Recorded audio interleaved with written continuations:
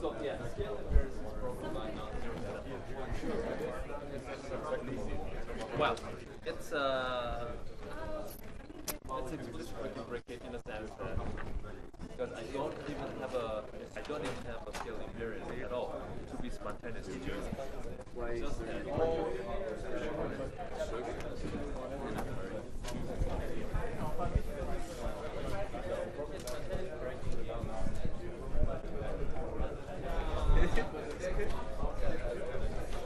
no, I mean there is a vacuum and it's a problem. Whether I take my swing.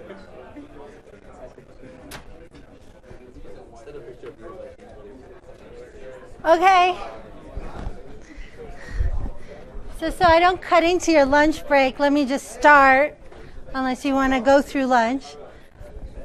So last time we talked about the CMB power spectrum, and I'll just remind you of the picture here.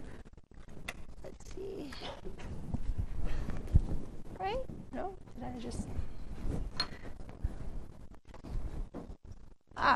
Okay.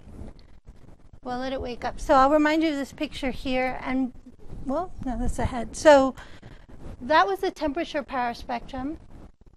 And I just flashed for you, but let me go through carefully the polarization power spectrum. Does anybody have any questions up to this point on that? Because I heard there were some questions brewing. Okay, so I will just say there was one question that I was asked that I thought was a great question. So maybe some people haven't thought about it, or maybe it is brewing. But that was a question I got about the phase of the oscillations and why are oscillations as they come into the horizon in phase. And the best answer I found for that is that inflation synchronizes the phases. So if that's not satisfactory, come and talk to me afterwards. If that wasn't bugging you, don't worry about it. But the fact that we see these coherent peaks that are not all washed out actually does tell us something about inflation. So imagine a whole set of phases synchronized, and as each scale is entering the horizon, it's coming in and starting at the same phase angle. And so all the clocks are synchronized. Okay. Anyway, okay, that's a technical detail. So let's talk today about CMB polarization, and where I want to get in hopefully 15 minutes or so is explain to you these two additional power spectra. So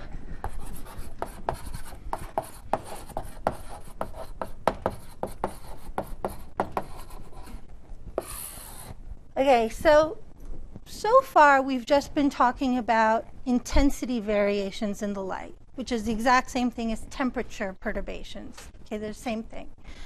The CMB is also polarized, and I'm going to draw for you a bunch of pictures to explain why.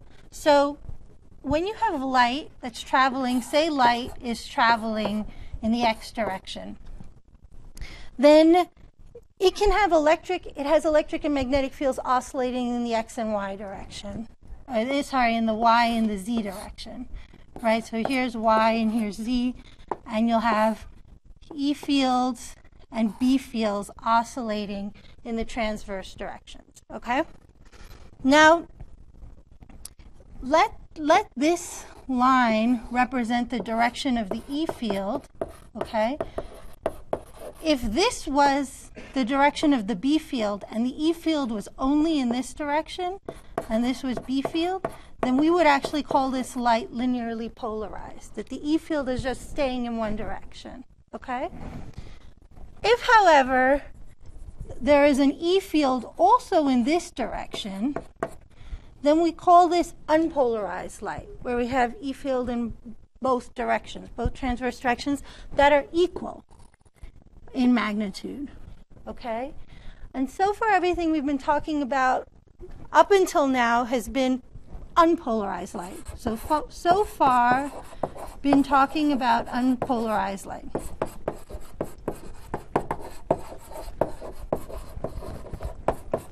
Unpolarized.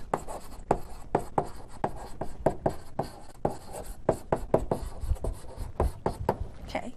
Now, when light is polarized, so I said either you just have an E field in one direction, so this is unpolarized. But if it's polarized, you can either imagine only an E field in one direction, like this, or an equal E field. So here's Y and here's Z.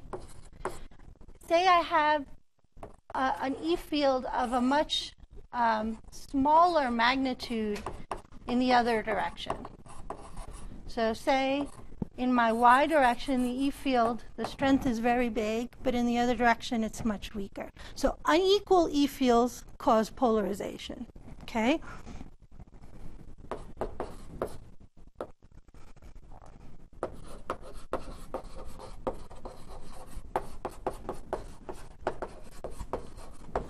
Okay. The strength of the E field is what we call the intensity of the radiation. Okay, so let me write that down. So, intensity of radiation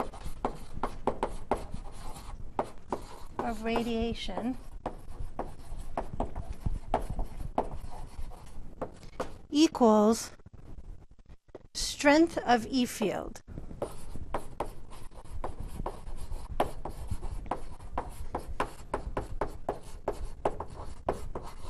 Okay? All right. So when it's unpolarized, we say the intensity is equal in both directions. Okay. How do we get polarized light? So one way to get polarized light is if we have Compton scattering. It's a natural mechanism to make light polarized. So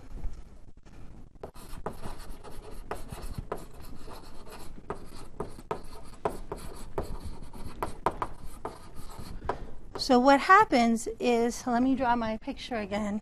Let me make this Z, Y, and X. And say I have my electron sitting here at the origin. Okay? So now I've got my light that's unpolarized.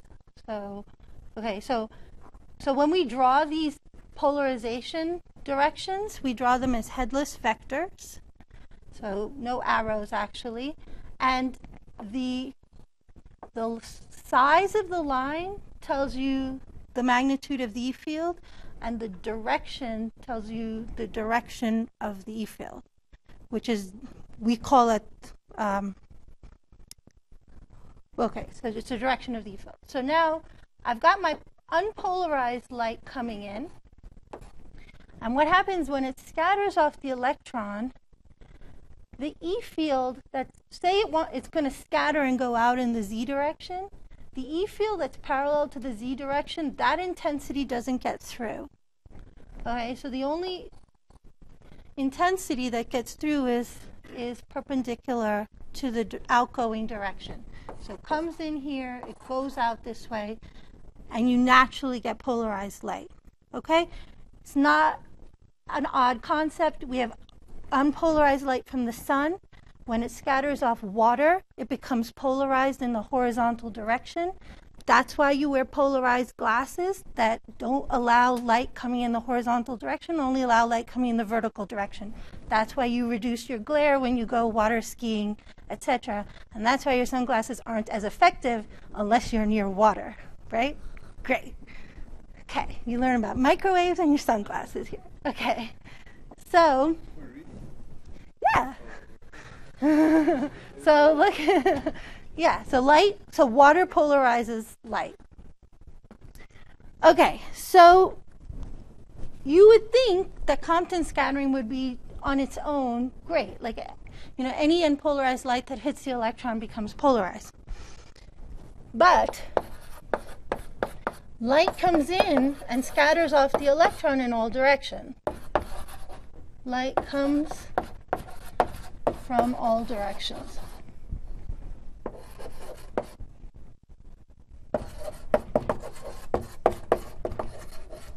So here's my Y, my X, and my Z. I can have unpolarized light coming like this and allowing only this to get through. But then here I will have light polarized like this, and it lets this component through. That's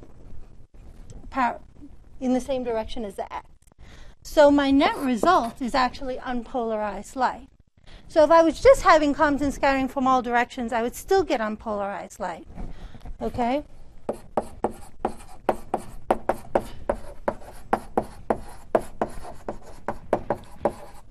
So what would you think that I would need to get polarized light if this picture doesn't work? So we said E field is the same as intensity, right? The strength of my E field is my intensity. So what do I need my photons to have?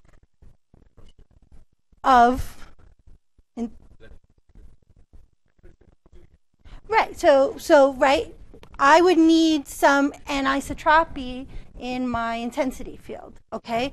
But what kind of anisotropy? Okay, so she's saying quadrupole, so let's discuss why. So the most simple thing you could imagine is dipole anisotropy, right? So say have dipole anisotropy.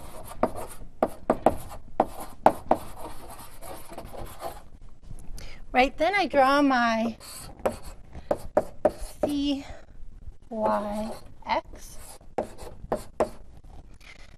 Now, if I have a dipole, then, so here's my plus X and my minus X. And if I have a dipole, imagine this is hotter and this is colder. So I'll have, say, a hot spot here on this side and a cold spot. Okay? Just remember like the temperature fluctuations we were looking at before, minus X. So now, if it's a hot spot here, all the intensity of my unpolarized light is higher than average. Okay?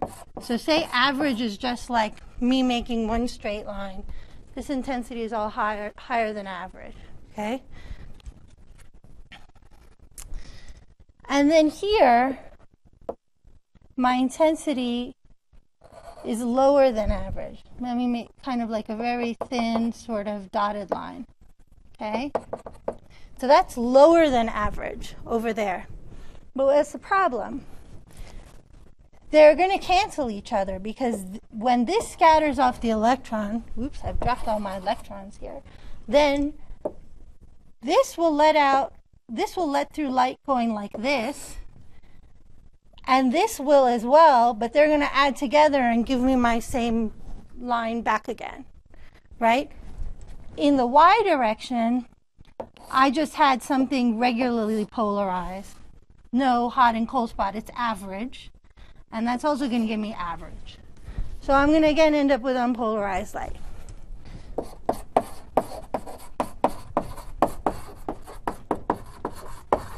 Okay. So, right over here. So what's going to give me polarized light is a quadrupole. So get polarized light from quadrupole anisotropy that is occurring at the time of photon decoupling. Okay?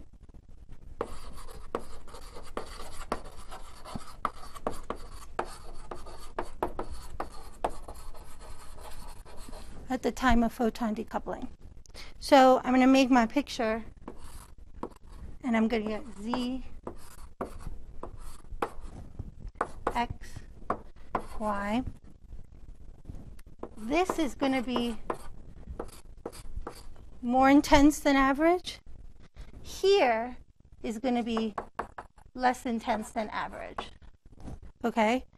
And when this guy goes through, I get something that's intense, more intense than average. And when this guy goes through, I get something less intense than average. Okay? And that's going to give me polarized light.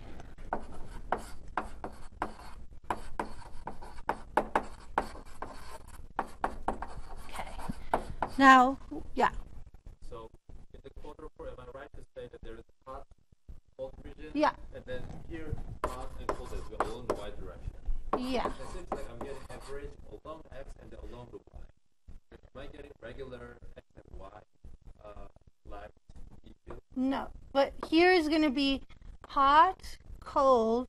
Here is also going to be hot. Oh, I see. And then minus y is going to be cold. Okay. So that's the quadrupole anisotropy. Okay? This is unpolarized light. Oh, polarized light. Okay, great. But what we said last time is we were in the coupled regime, right? During photon decoupling. We were in tightly coupled regime.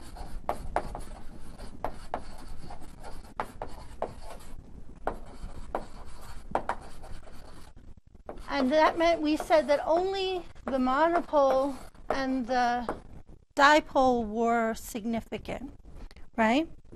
But there is a small quadrupole.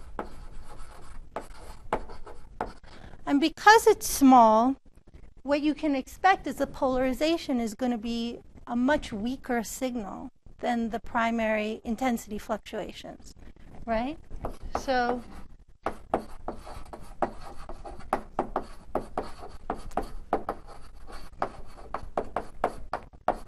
the small signal.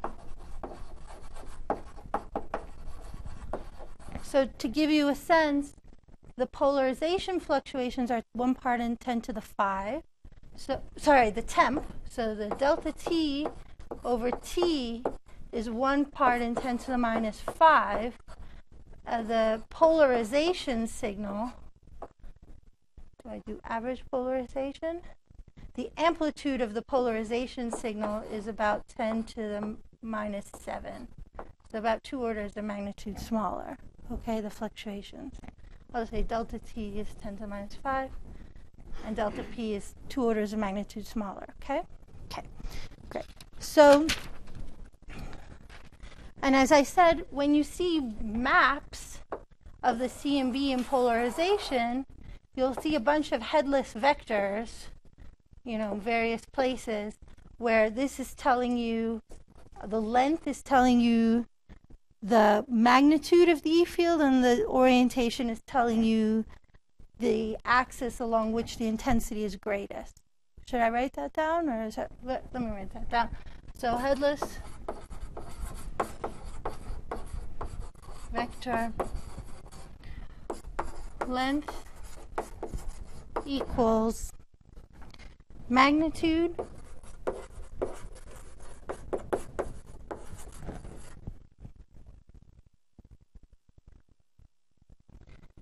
and the line, or you just had the same intensity in the x and y direction for polarized light, that's our T, and now I can have some amount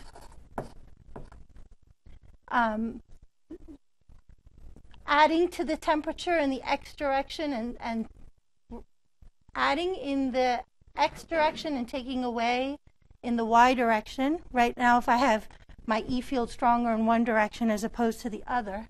And then I can also have 45-degree orientations, not just x and y, but in 45 degrees. Just check, for example, in the picture, that radiation is along y direction or x direction? Y. That's Y polarized light. Y polarized light. Good. Okay, now, for density perturbations. So, why I'm saying that, if your quadrupole is due ultimately to density perturbations, which are scalars, right?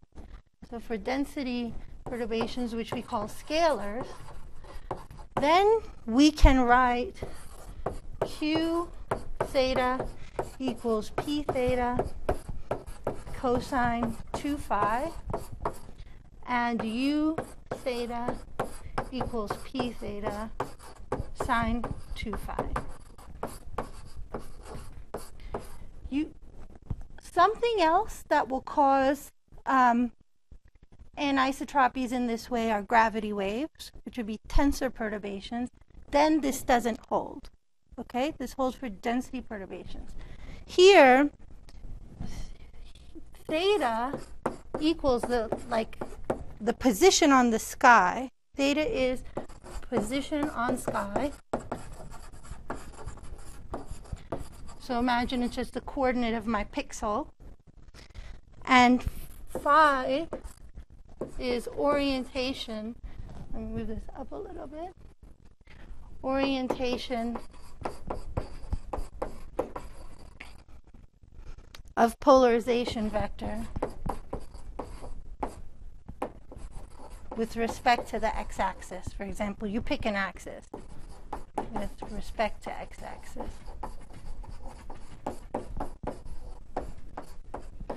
Okay. So because I can write it like this, I can take a linear combination of these.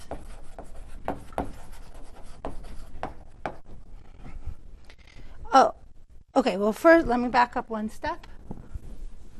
I can Fourier transform these.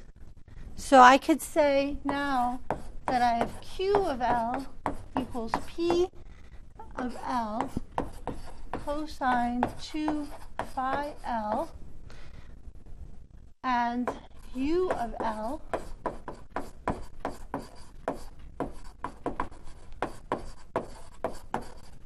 where L is conjugate to theta.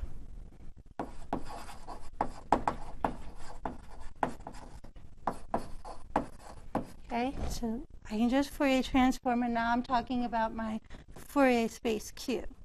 Yeah.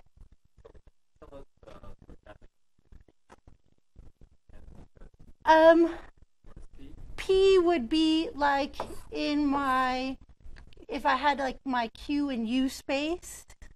Well, I mean, this is basically giving me my definition of P, right? This is, I've defined Q and U for you. Now use that as definition of P.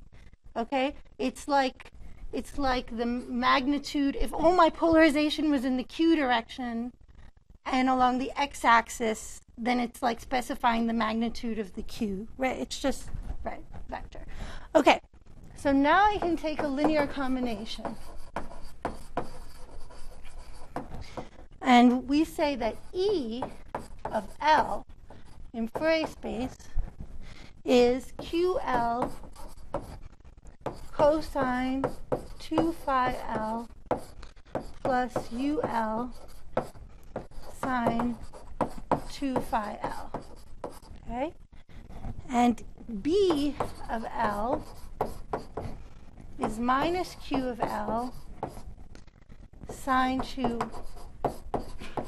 phi L plus UL cosine 2 phi L. So what can you tell me about B of L over here, given my definitions of Q, L, and UL?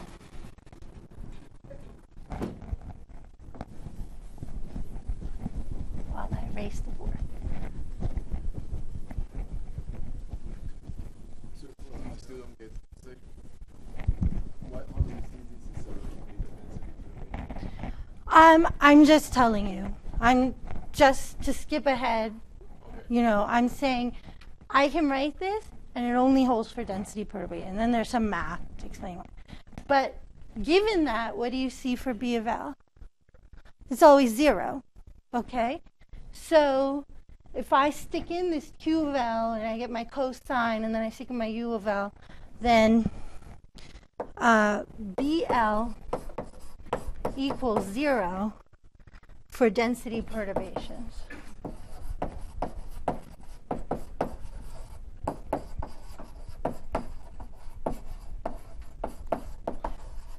And we call this now E-mode polarization. And we give this the name as B-mode pole. Okay? So all those experiments searching for B modes, you know what they're looking for now. And you know why? because if they see anything that's not zero, it means it's coming from gravity waves, primordial gravity waves. Or lensing, which is a technical thing, because gravitational lensing also can convert E modes into B modes. But the scales are not the same. Primordial gravity waves are usually on large scales, and the lensing is more on small scales, but there is a mix of the two, and you have to be careful about it.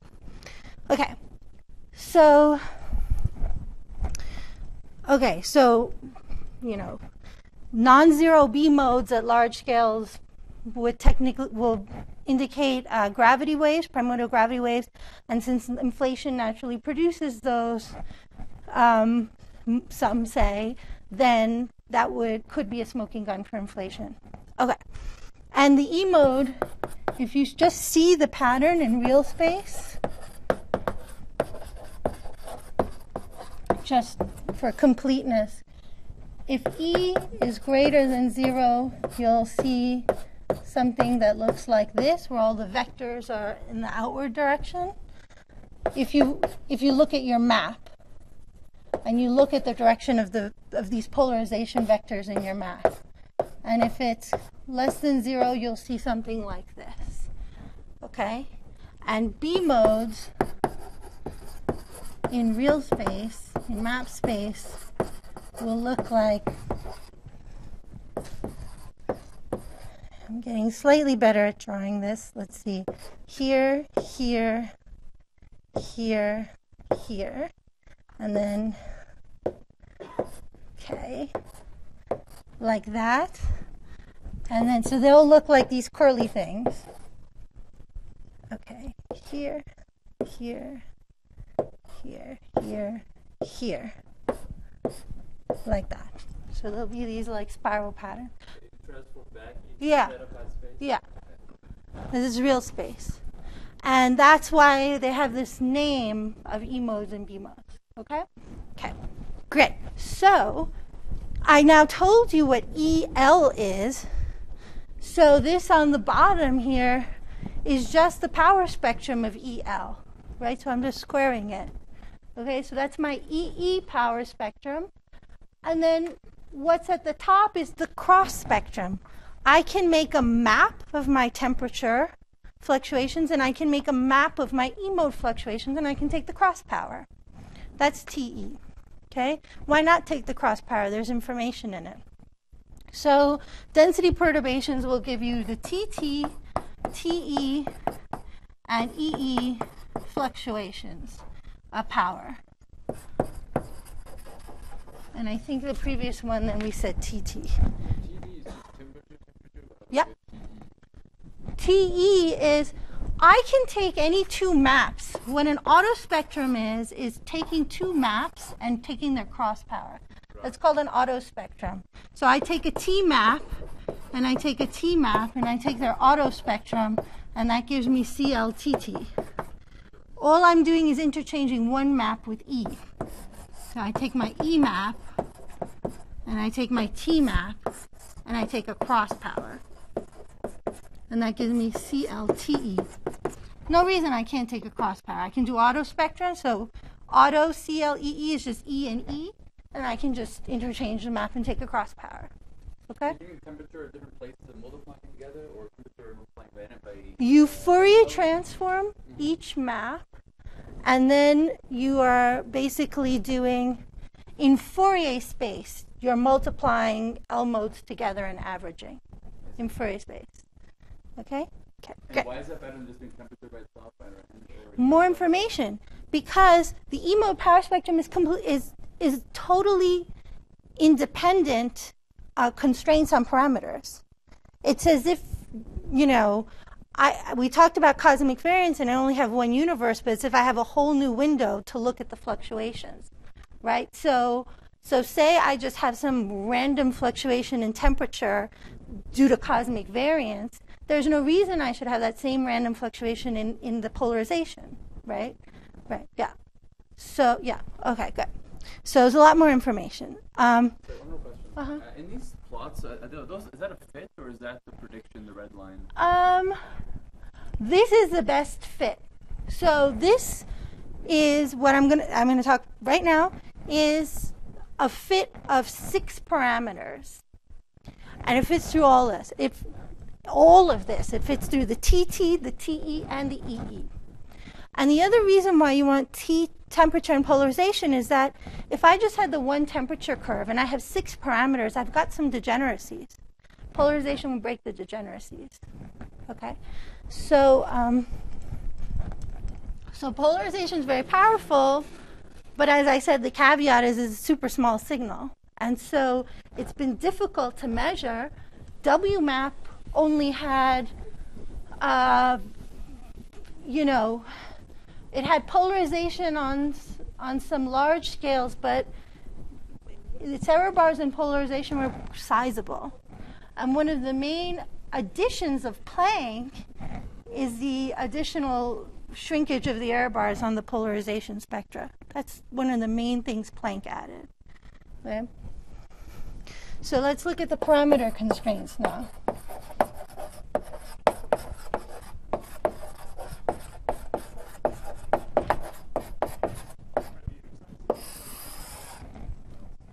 No, they're the same L's. The x-axis, I believe, is the same. These are not the same. And in fact, there are some factors that this is DL and this is CL, means this is the power spectrum CL that we're talking about. This is multiplied by an additional L plus 1 times CL factor.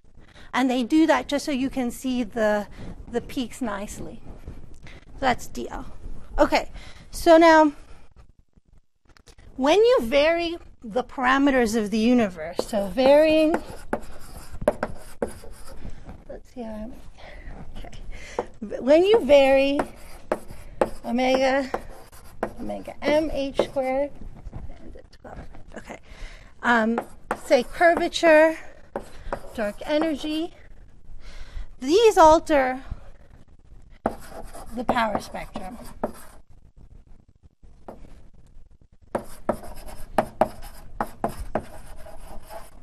I'll call them power spectra now, because you know you have at least 3 of them here. And so you want to measure the power spectrum as accurately as possible to constrain these parameters, okay? So let's give an example of how varying something changes the power spectra. So let's talk about, so the baryon density has 2 main imprints on the CMB power spectrum.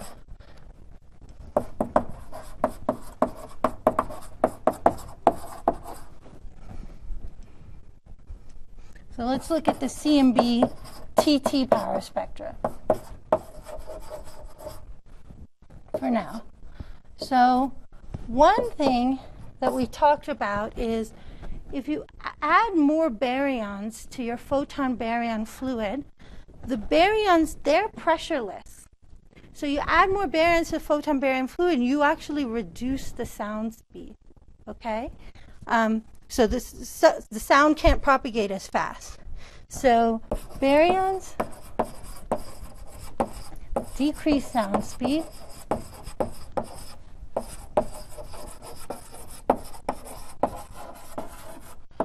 And that means that it also reduces the size of the sound horizon at recombination. Okay? So reduces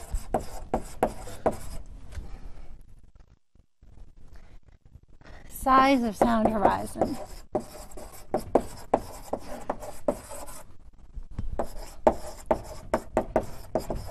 At decoupling. At decoupling. So the way to think about, so what's happening? I have a physical scale, let's call it R sound horizon.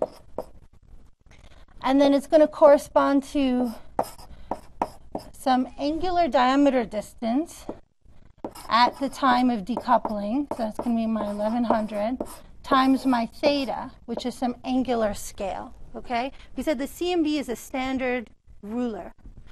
This I know from physics. This is my sound horizon. So this is known. here is where my cosmological parameters enter. So I can have some params in here.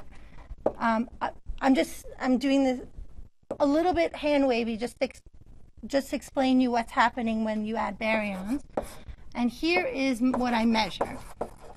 Okay, so I'm just talking about, okay, so I can measure a scale and say the first peak I measure at 1 degree. Okay. If I change the physical scale, make this smaller, then the main effect I'm going to have is it's going to shift all my peaks to smaller scales. Okay?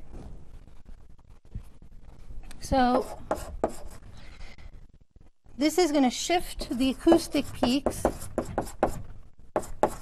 to higher L.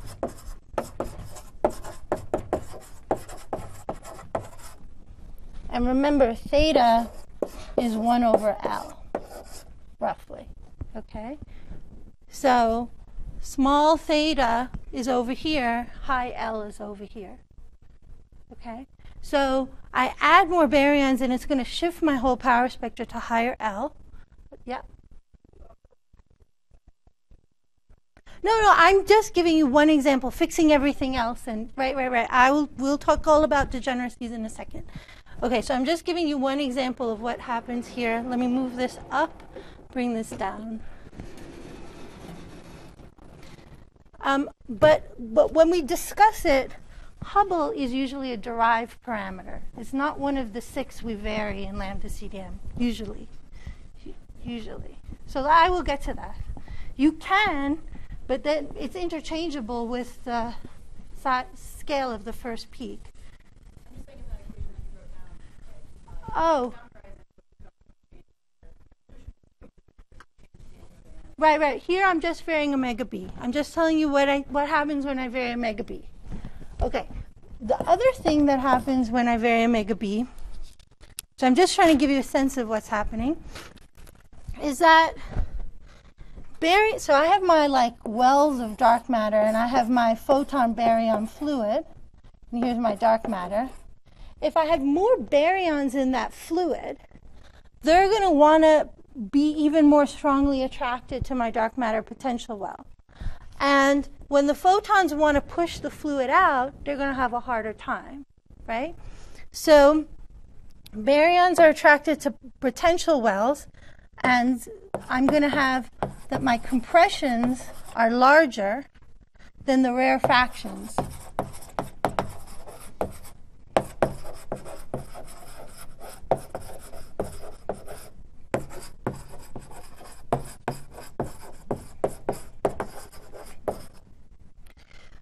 Because during the rarefactions, the photons are going to, have a harder time. But the baryons are only too happy to go into the wells.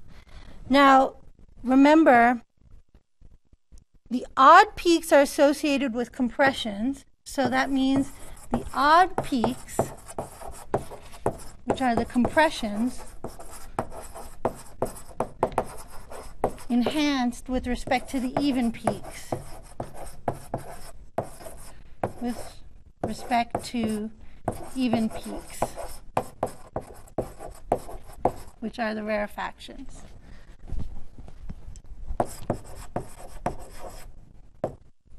Rarefactions. Okay. But now, so let's go to our temperature power spectrum again. If we really want to understand a little bit more, and let's focus in on understanding the third peak with respect to the second peak, it's not just the omega b that's important, but it's actually the baryon fraction, omega b to omega m. So for understanding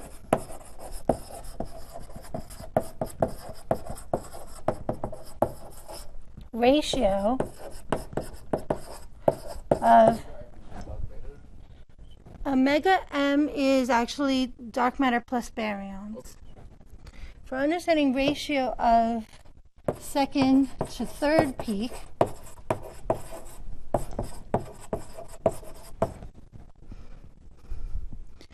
baryon fraction is most important.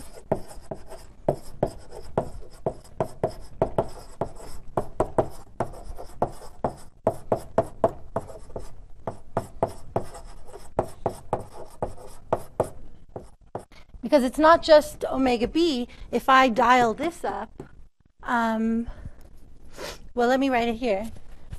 So our baryon fraction is omega b over omega m h squared. If this is small,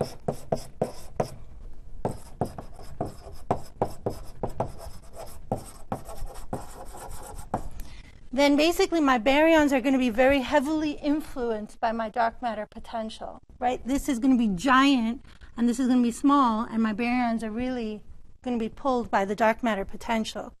So if the fraction is small, baryons will feel a strong pull back.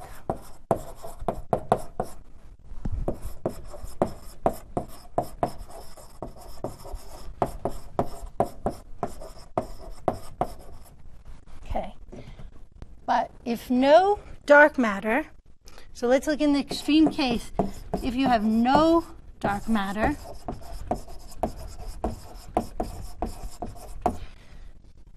then the compressions and the rarefactions will be equal. There's no reason for them not to be equal, right? So no enhancement of third peak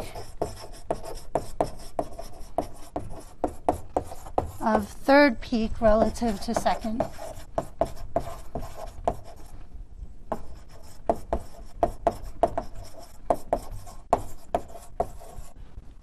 Can I keep putting this board up? Is that okay? And just continue right over here? Okay. Okay. So what's going to happen if you don't have any dark matter? You know, all your compressions should be the same as the rarefactions, but then you're still going to have diffusion damping. So in that case, here, peaks will follow normal fall off.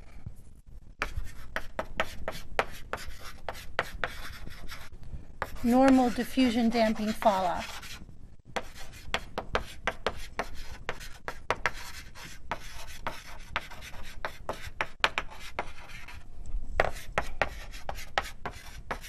So I would see my CLTT versus L, and I would see a first peak, second peak, third peak, fourth peak. So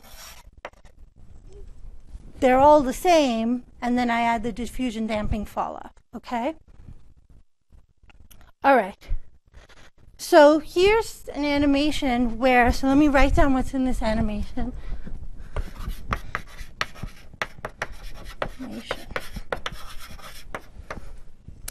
So I have here omega h be fixed,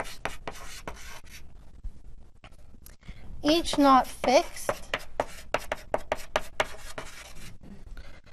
I'm assuming the universe is flat, and I'm increasing. So I'm omega h squared decreasing in this animation.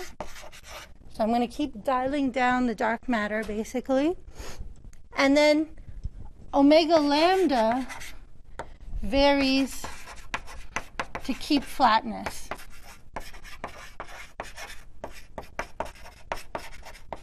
So that's what's happening in this animation, okay?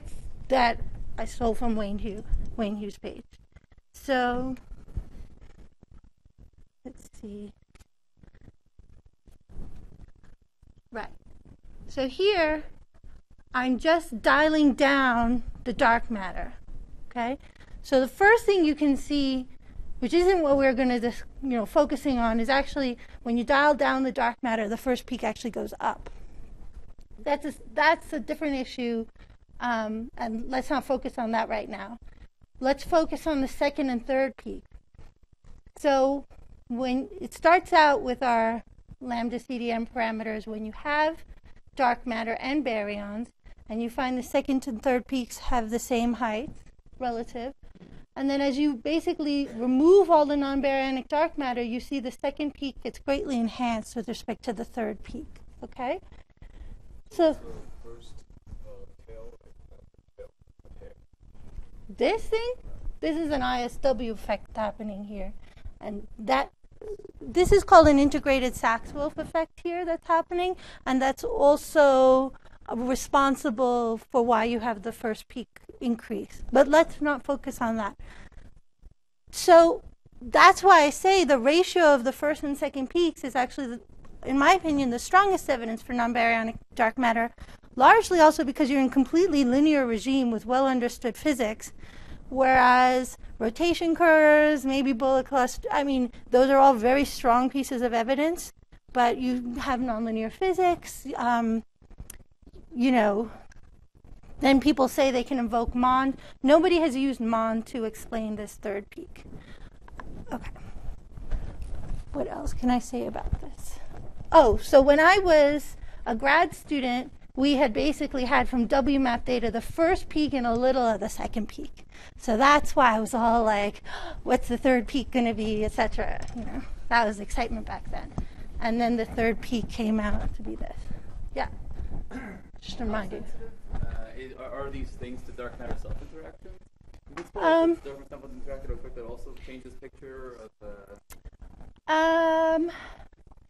if you're going to ask about worm dark matter, for example, there'll be a cutoff in the matter power spectrum at some scale. And then we showed how the CMB power spectrum is related to the matter power spectrum. But I don't think you could see it on any of these scales. The warm dark matter cutoff, if you wanted to see it, you would have to probe like 10,000, like L of 10,000.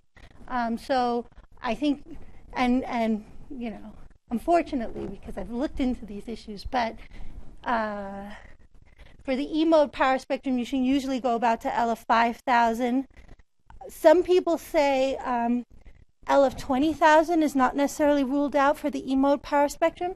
The reason why you can't do it with temperature is you've got foregrounds. You've got other foregrounds at small scales like galaxies that emit temperature, microwave, but they're not polarized. Or if they do have any polarization, it averages down. So now people are just starting to get observations of the high L EE power spectrum and are seeing that the foregrounds look a lot better than they thought, a lot lower than they thought initially. So we might be able to get out to L of 20,000, maybe 10,000, maybe 20, but I think if you're thinking about, say, like what halos shouldn't form in a given warm dark matter model, unfortunately you need to go out farther than that.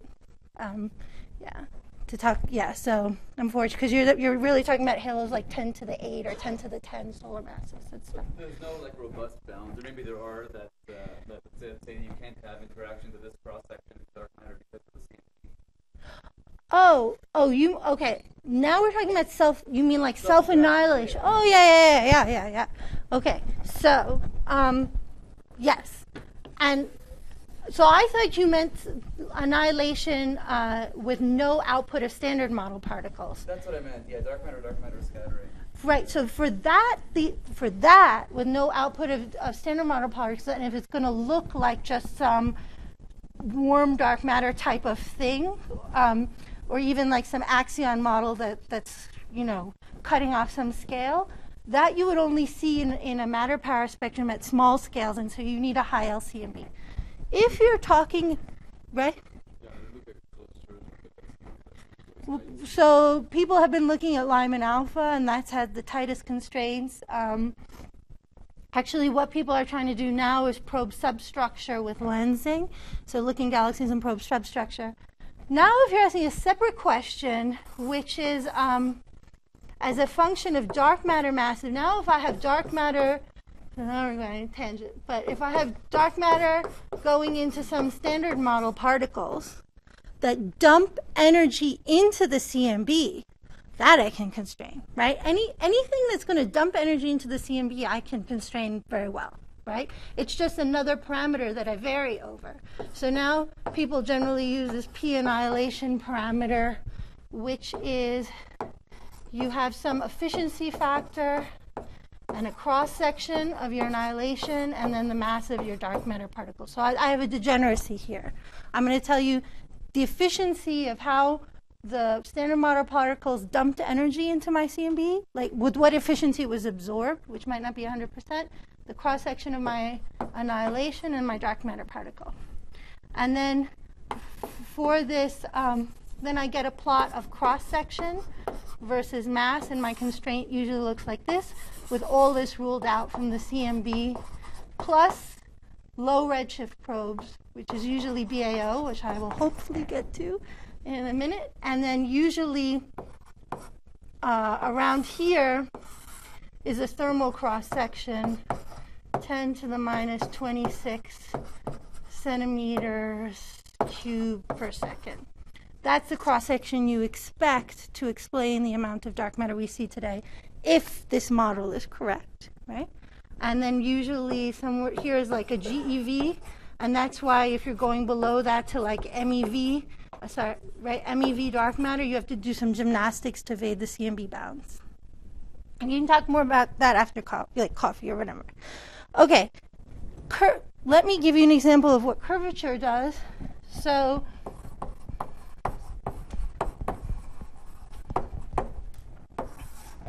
okay, so again, we said here we have a sound horizon, a dA at our redshift, and theta.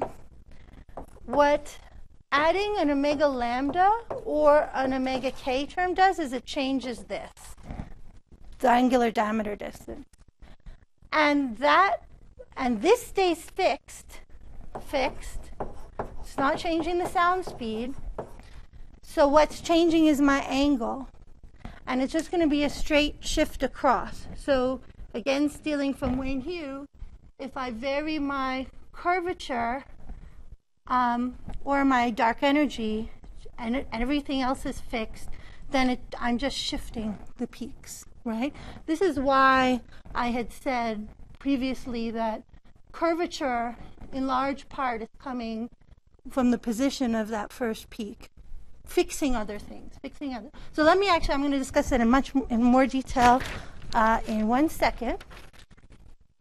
So let me tell you what the Planck parameter results were. Is it literally 20 minutes? Okay. I may take some Chaba liberties. We'll see. Okay, so what were the parameters? So let me shut this off, otherwise I will not stop looking at it. Okay, so Planck 2015 parameters. Okay, so this was from their paper 13, which is the parameters paper. So Planck, their data came out in 2 bunches. One was in 2013, then they had basically the final release in 2015. So this is their parameters paper, paper 13. So if I take Planck TT, TE, EE, and there is some question about their high L polarization and how reliable it is, etc., but that's a detail.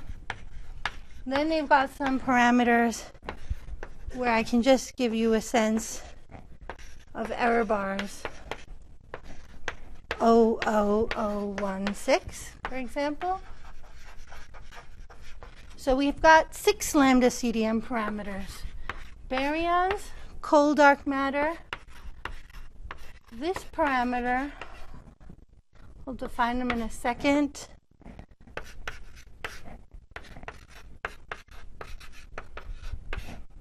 NS. 6 lambda CDM parameters.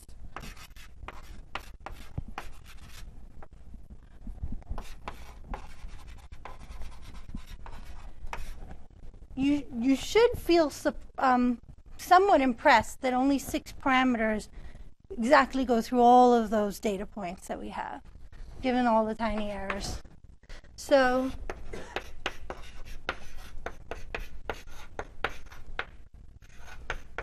okay, so this is cold dark matter.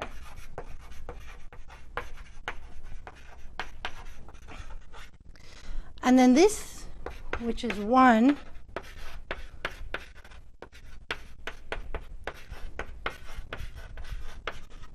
this is the angular scale of my sound horizon.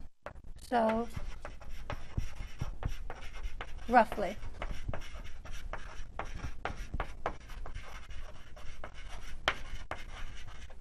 Okay, so that's telling me the position of my first peak. Now, tau, there's been a lot of issue over tau. When the WMAP results came out, tau was very high. Tau is telling me it's that optical depth parameter that we discussed before, but what it's actually telling me is when did reionization happen? When did the first stars start to form? And when the WMAP 1 results came out, one of the most surprising things they had was a very large tau value. I forget exactly the number, maybe 0.17. And that meant that stars had to form way earlier than anybody's stellar models could make happen. This is the tau from that paper. Just a few months ago, there was a revisit of tau, and it's actually come down even more to 0.05 now. But let me just use the numbers from this paper. Then these parameters, and NS, are my inflation parameters, 0.9645. I'm just giving you a sense of error bars. So this is telling me that my initial power spectrum, so we talked about the matter power spectrum, it's just the RMS of my dark matter perturbations, but this is telling me what was laid down initially at the time of inflation. And we usually characterize the initial power spectrum like this, with an amplitude and a power law. Why not? We don't know what else it's supposed to be. Why not just say it's a power law spectrum, right?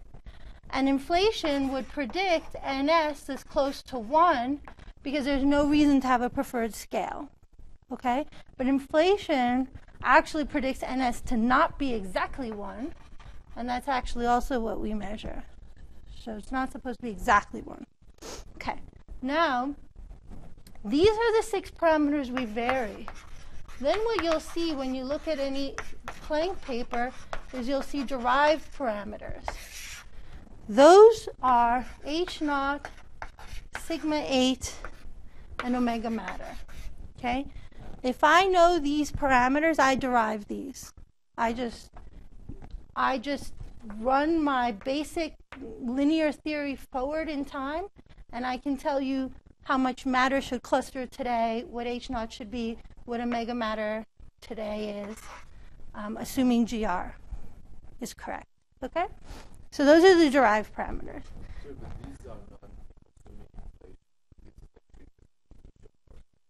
This is assuming that you have an initial power spectrum through whatever mechanism. If you're objecting to me saying inflation, fine. I'm just saying whatever is the initial power spectrum, this constrains the parameters of that. Yeah? Those 3 derived parameters are parameters for today. And these are parameters for No. When people talk about these, quoting these values, they are quoting today. everything is today. Today. This is the scale at recombination. This is an optical depth integrated over the whole universe, and then these are the initial fluctuations. But then my question might be, everything happened in large Yeah. scattering, and then we need to have a way to evolve to today. Standard linear theory. No. That's why CMB is so powerful. You always stay in the linear regime. Even after Yeah. There's no reason I need to go into a nonlinear regime. My CMB is all linear, right? And then I use those parameters, and then I can just tell you how, given those parameters, I know how my universe has expanded on large scales, and I can tell you how the density of those parameters drop. I never need to go into a nonlinear regime. That's why the CMB is so powerful.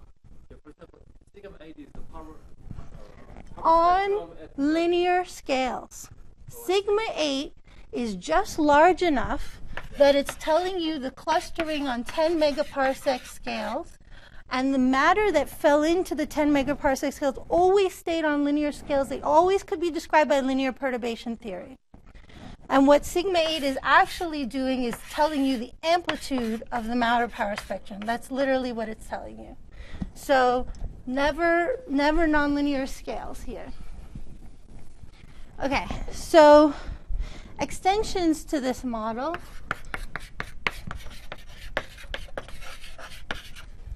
To lambda CDM. What you'll see is, let me get to, okay. So you'll see things like curvature not being 0, neutrino mass not the minimal neutrino mass. So we know it has to be at least this from oscillation experiments. You'll see varying of n effective not being 3.046, which is the standard model. So now when I say extensions, I mean the lambda CDM model assumed omega k equals 0. It assumed neutrino mass is 0.06 eV. It assumed n effective is this. So now I'm saying if I now free up all of these parameters, so it assumed the helium was 0.24667. It assumed no scale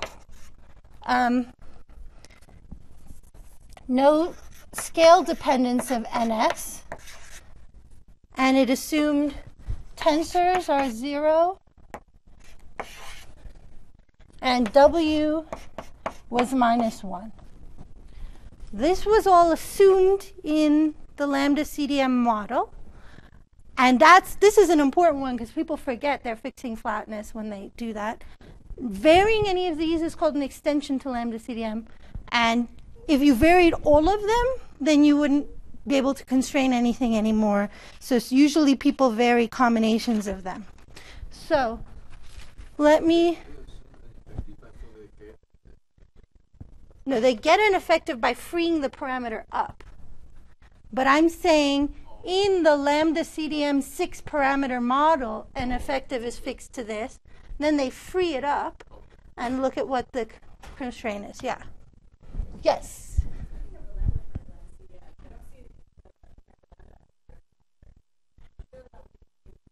You don't see omega m as a derived? Oh, right. That's derived too. By assuming flatness. I mean, naturally, if I assume flatness and I've measured omega baryon and cold dark matter, then I know how to make them. There, great, right. Okay. Okay, what else can I say? Well, this one I can't put up. Maybe I did this in the wrong way.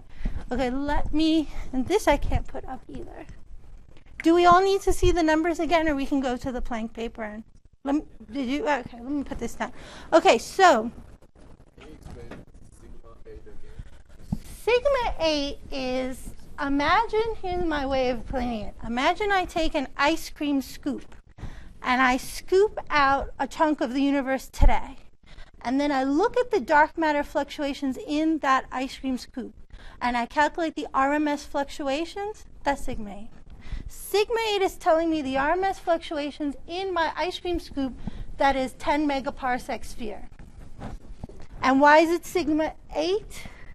No, because it was always, I forget now which way it goes. It was 8H inverse megaparsecs, which was 10 megaparsecs, or something like that. So because of the H and how they defined it, then it became sigma 8. Okay, let's look at one extension. So let's free curvature. Okay, and this now goes to the question you were asking originally in lecture 1. So I have mega lambda here, and I have a mega matter. And if I had a flat universe that would look like this, where this is 0, this is 1, 0, 1, and I would live somewhere on the line if the universe was flat. Okay? Remember, today, the amount in baryons today and the amount in radiation today is insignificant. So I live somewhere on the line. C and B alone would give us something, my drawing, that kind of looks like, originally when the WMAP data was out, it was like something like this, contours, okay? This is a region like that. It was close to flat, but it wasn't right on the line, okay? So from the CMB power. And I could have, at least with the WMAP time, I could have omega being 1. Everything in omega matter, okay? And omega lambda equals to 0. Because at the CMB time, well, it kind of actually could have gone here. Remember, I'm making 1 and 2 sigma contours, okay? Then, if you added the H0 data, which we already had by then, the Hubble Key Project, WMAP was 2003, Hubble Key Project was 2001. So we already had Wendy Freeman making an awesome measurement of H0 in 2001. And if you added that, that forced you to live here. Okay, because for this, I said H0 is a derived parameter, right? So I can calculate what's the predicted H0. And if I now put a prior from H0, then I would be fixed to flatness. So if added, then forced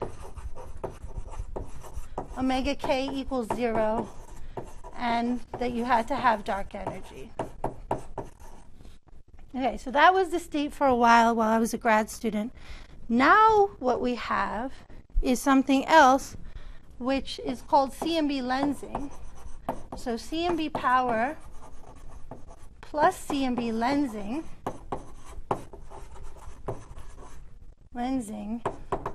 forces this same thing. And what CMB lensing is you have the background CMB, primordial CMB, right? And here I am collecting all the data, and then I have all this dark matter everywhere. And the gravity is going to bend and deflect the lights, and I'm, of course, exaggerating everything, but my light's all going to get bent. So anytime I had, so any point where I observed the temperature was actually going to come to me from an unlensed point of n plus some delta phi, where this is the deflection angle. And that's related to my potential. It's a very subtle effect, which is why we've only measured it actually for the first time in 2011 with the ACT collaboration of 4 sigma, then with SPT at 6 sigma by my former postdoc, and then now with Planck at 40 sigma. I think maybe we're up at 50 sigma now, adding polarization. This little subtle effect couples those L modes together in a very special way that I remember I told you initially they were all independent. The L modes in the CMB temperature field are all independent here, but lensing couples them in a very specific way. I can extract that coupling, and I can actually make a map of the projected dark matter between me and the CMB. And then I can take that dark matter map and constrain more physics with it, in particular the neutrino mass, which hopefully I'll say a word about. And lensing also deflects the polarization of the CMB. So I can measure lensing in temperature, and I can measure lensing and polarization independently. So now the big take-home message you should get from this is evidence of dark energy from CMB alone.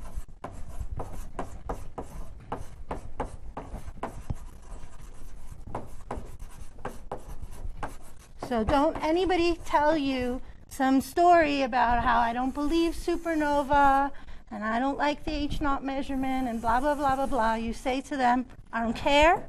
The CMB is clean, and the CMB has evidence for dark energy alone. No. No more added H0. So no. So sorry, I didn't make that clear. Now, don't need H0. You don't need anything else but the CMB to get evidence for dark energy. Yes? I don't care. Right. Sure. Yeah. Oh, great. Great. So perfect segue. So tensions. So I'm not going to say what BAO is. I'll leave that for Scott Dodelson. But instead of adding lensing, I could have added BAO as well. So I don't want to explain that. So I can just let me just show you this plot and then talk about the tensions. So here's the plot that I just meant. Here is CMB power spectrum alone, even adding TT and EE. The reason why the contours are not going all the way down to 1 here is because actually there is a little lensing signal in even that power spectrum that now Planck measures. Here is H naught. So you can see now when I fixed H naught to 70, I tighten things. But now I don't care. Now I can add lensing and I get these blue contours. The blue 1 and 2 sigma contours. And if I even added BAO on top of that, BAO is basically measuring that first peak at different redshifts. It's measuring the CMB first peak at different redshifts. That's why it's called baryon acoustic oscillations. Same thing. But it's just an independent measurement. And that tightens me up even more. Okay, so now what are the tensions in the data? Oh, and here you can be impressed with all my extensions to lambda CDM here. You can't read them, but it's okay. This is R, this is running, helium, and effective neutrino mass curvature. Yeah.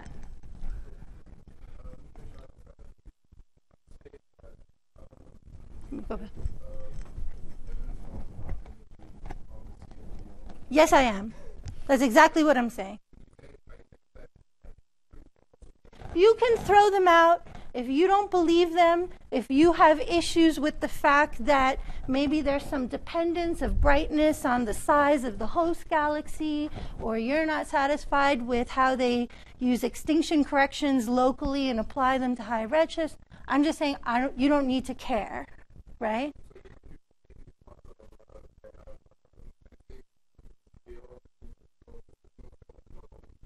Well, they're just saying, let me assume everything is correct, and then let me see what's the tightest error bar I can get. But I'm just telling you in a more big picture sense, CMB is, in my opinion, providing the strongest evidence for dark matter and dark energy. And you don't need to, if you're a skeptic on anything else, or the best way to say this is if you encounter, some crackpot at a workshop, which I, just did, and there are other, postdocs, then they start telling you that they don't believe supernova and this and that. The answer is CMB alone gives you evidence for dark energy. Done. Move on. Okay? So that literally just happened a week ago at a workshop we had. And that was how a great postdoc just shut down the conversation. Okay, so outstanding tensions.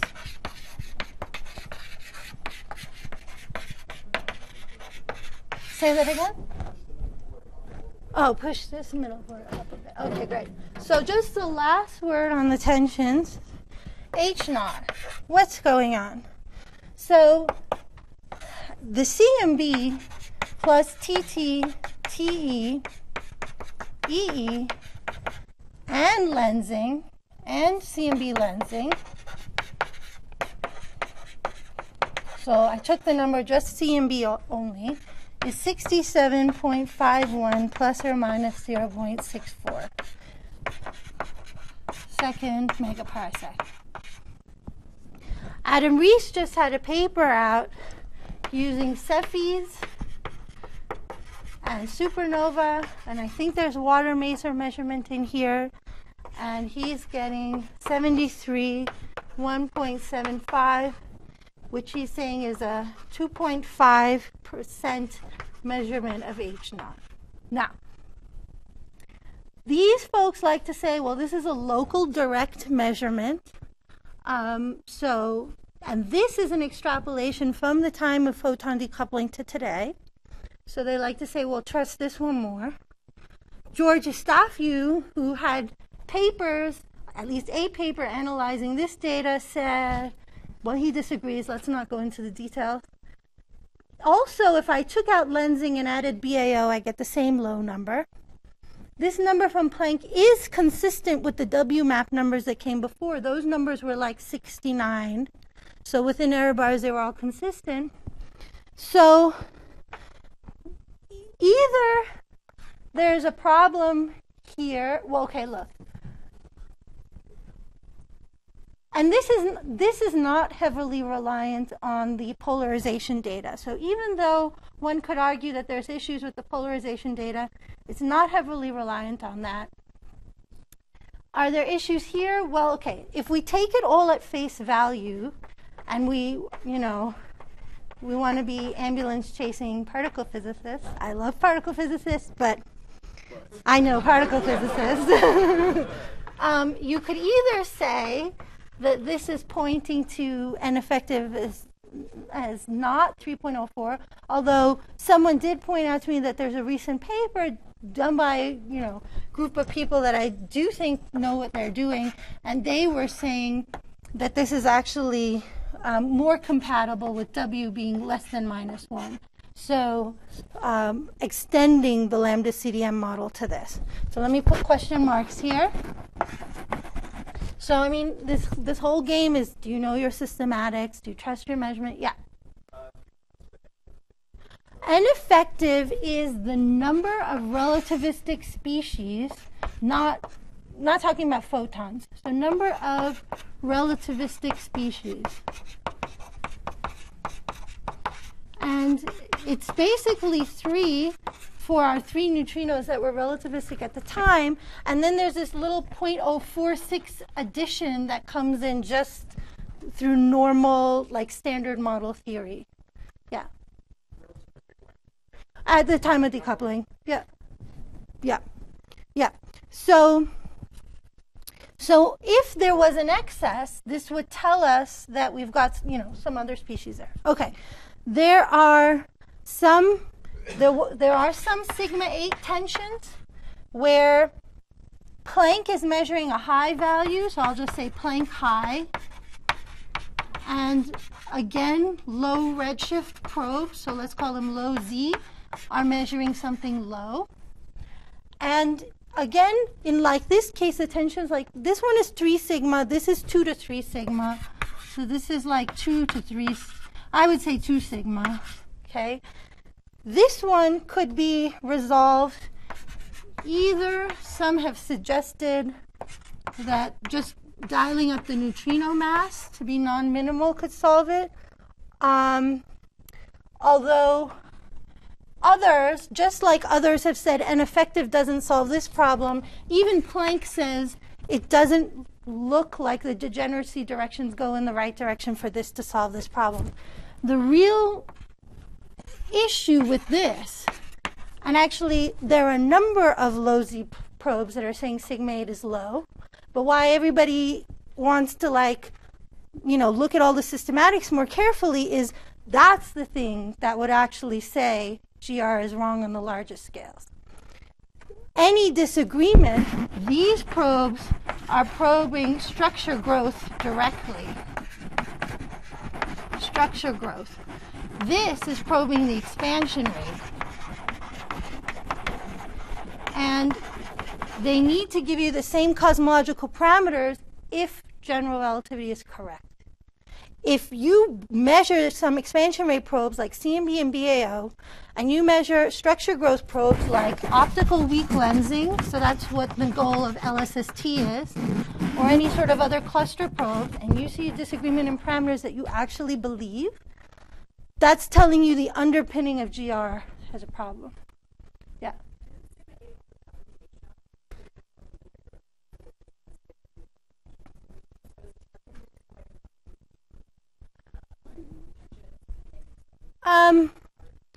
They're separate tensions. This is, I mean, they're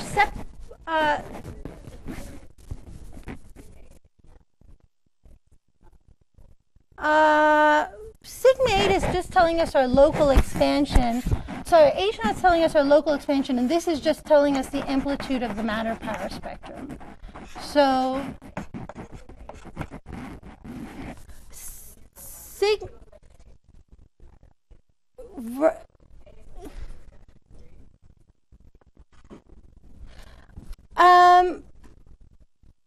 Most of the time, these low redshift probes are probing.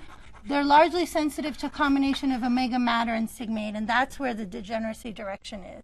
It's not a degeneracy direction with H naught and sigma 8. But let's talk more offline about that. Okay. And then the last one, which you've probably all heard about, is I'll just write it here, is this R issue, right? Where Bicep had said R is 0.2, and then Planck, even from their TT, because, well, let me say, there is some signal in the TT if you have non-zero R, and they said R is less than 0.113 at 95% confidence level. Okay, and then that tension went away with the honest story is that Bicep did not correctly use the Planck dust models that were available at the time. So, I was videoed. So, so other people have reanalyzed even using those same dust models and would have not said R is 0.2. Okay, and then in my 1 minute to impress you that the CMB field has so much more to offer, because I think that even astronomers have this funny view that Planck just did everything.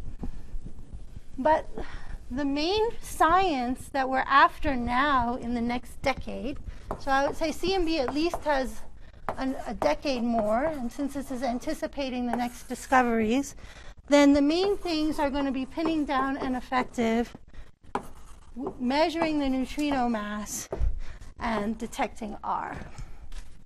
And there are a number of experiments called, so I work on ACT. We have an upgrade called Advanced ACT, and at the same time there's one called SPT3G. These are now, running now, right now, observing right now. And then this one is called the Simons Observatory. And then the other one is CMB stage 4. Both are in planning stages now, and these are about 5 years out. And the science goals of CMB stage 4, so if I write, so let me put errors on these for CMB stage 4, so sigma error for CMB S4 will be to achieve an error on N effective of 0.02, constraint on the neutrino mass with an error of 16 MeV, and R of 0.001, 2 orders of magnitude better than Bicep. And this would, of course, okay, so this one, if we don't see any deviation from the standard model number with this, then this would say no additional massless relativistic species. Massless relativistic species exist.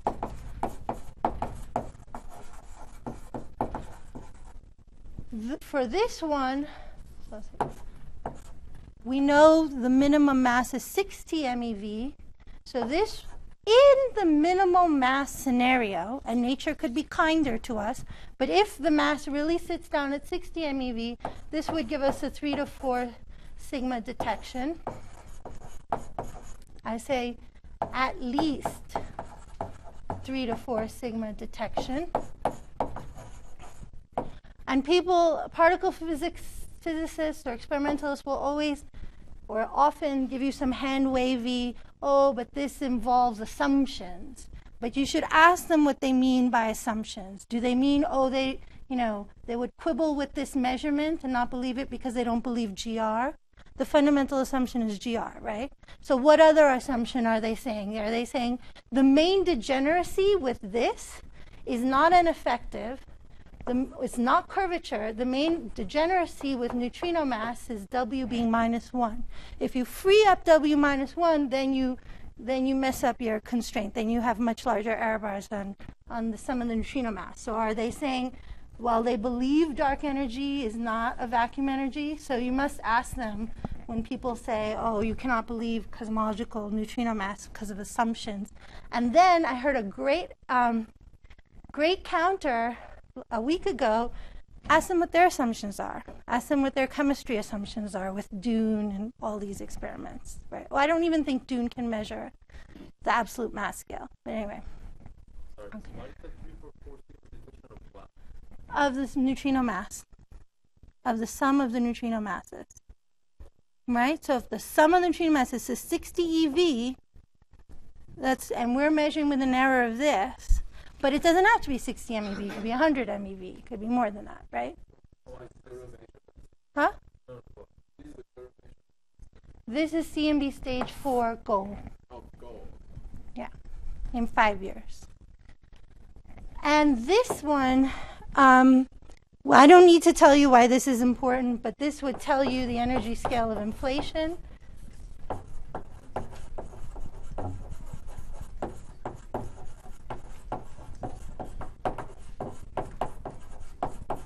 Does anybody know, can Dune measure the absolute scale of the neutrino masses? I hear like conflicting things. Nobody knows here? No, you think so? Yeah. I was wondering if we don't see the of some of the neutrino by this time, then it will conflict with that. Yeah, because the atmospheric constraints are are telling us that this has to be greater than 60 eV. And right now our CMB constraints, if you believe CMB and BAO, are saying that this has to be less than 200 EV. Sorry, M. Yeah, so we're like coming in like this. Okay.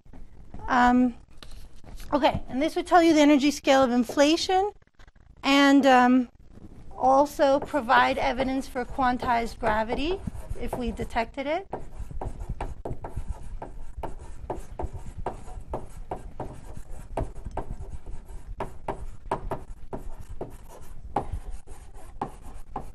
And probes energy scales 10 to the 12 orders of magnitude larger than the center of mass energy of the LHC.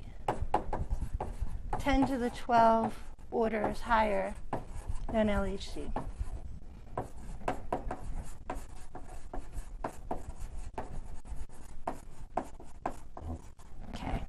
Okay, yeah, done. I'm done. Interesting question. I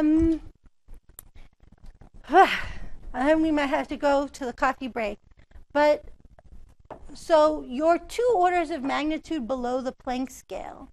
So it has to do with these fluctuations early in inflation are quantum fluctuations, right? And how they get tied to the dark matter fluctuations we see today is sort of what I mean by providing evidence for quantized gravity. But I have a better explanation on a slide, so you can talk to me. Right. Okay. Yeah. Yeah. Roughly what value of the manifested would result in? Most likely something that's not yet ruled out by our experiments. So I'm not sure the answer now because, as I said, the other paper said it didn't actually solve it. So it may not actually resolve the issue. Yeah. Okay, yeah. Say that again? What determines the sensitivity is the number of detectors, which tells you the noise of your instrument. So we're talking about 1 microkelvin noise within our resolution element, right? So I mean, that's super sensitive. And then what also determines this is how low in L you can measure. So in that power spectrum, if I'm on the ground, I have trouble measuring the L equals 2 mode because that means I have to see the entire sky. the way that the tensor perturbations look, they're actually larger. There's actually a bump at L of 100, and then they peter out. So as low in L if I can go, if I can get to 100, if I can get to 50, I can measure that better. Yeah. Okay. Yeah.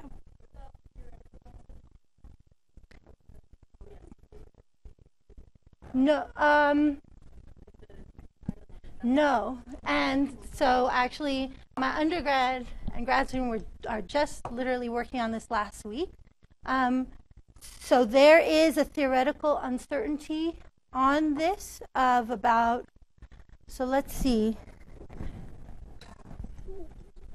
I should say one more thing, which I didn't say. This 16 MeV is adding BAO.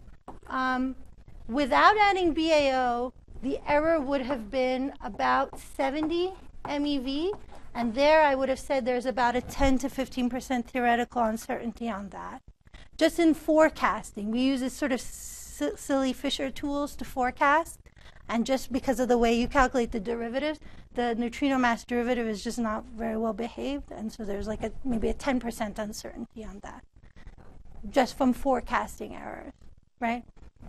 But are you saying when you actually get the data, is there a theoretical uncertainty? No, I would say no. Like I would just say it's a forecasting uncertainty. That's what I would say. Okay, yeah. Any other questions? Okay, that's it? Okay, great.